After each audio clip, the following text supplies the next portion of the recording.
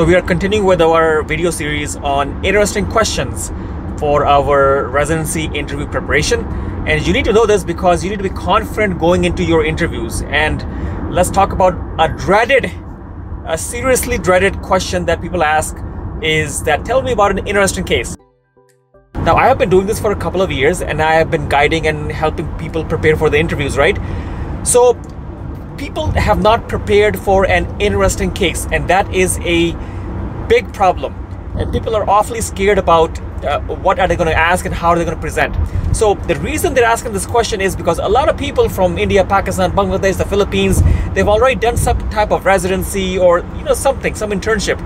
And a lot of people actually falsely put it in their CV that they have done it when they have not done it.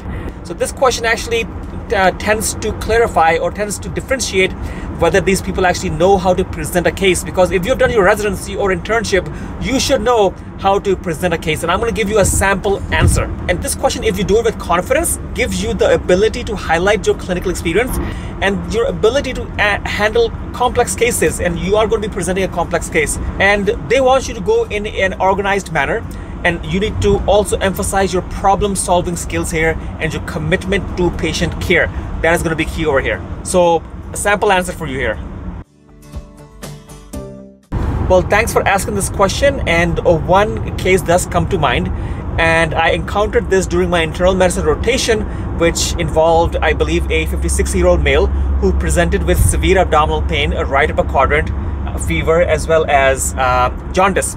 His past medical history included diabetes type 2, hypertension. He did not have any significant surgical history.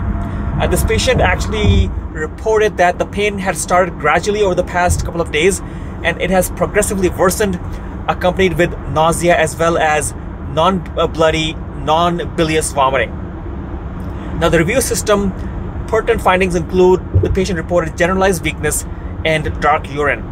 He denied any recent travel or sick contacts, but did mention consuming undercooked fish with a recent family gathering. Pertinent vitals include currently a fever of 101.1, heart rate 110, blood pressure normotensive, respiratory status was unremarkable. Physical exam pertinent findings include scleral icterus, right upper quadrant tenderness to abdominal palpation. Murphy sign was negative, however, and there was some appreciable 3 centimeters hepatomegaly. Now, laboratory findings initially showed an elevated WBC count and definitely had an eosinophilic finding on it.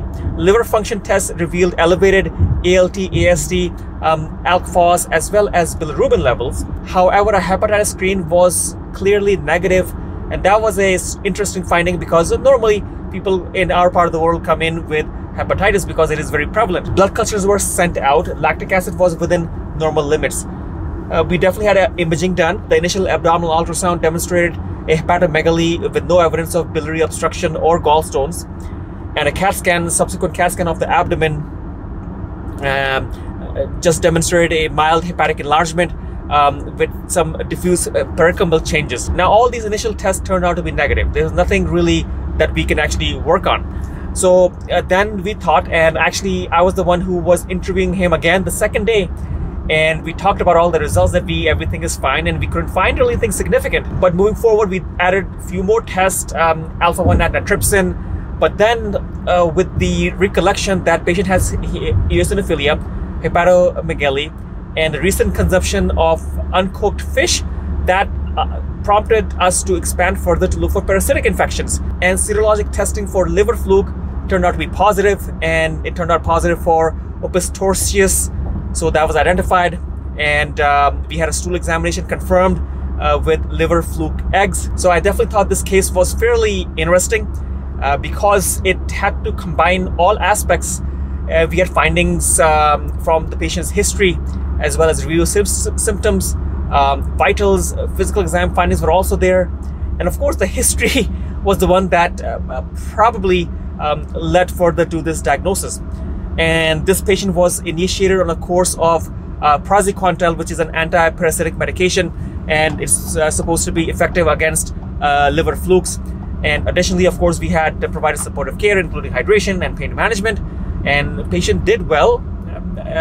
Within the week, patient was feeling much better. The patient's liver enzymes by the end of the week had normalized, and the patient was advised to continue with dietary precautions and prevent reinfections and avoid uncooked food. And to me, this case was a powerful reminder on the importance of considering a wide differential, especially with somewhat atypical presentations, especially when the initial investigations don't lead you towards the etiology of the ailment.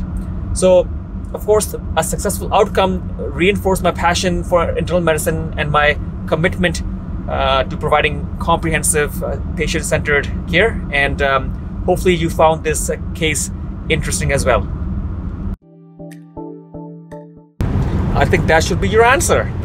Well, this will just get you an idea that you just need to know how to present, and everything else is pick a case.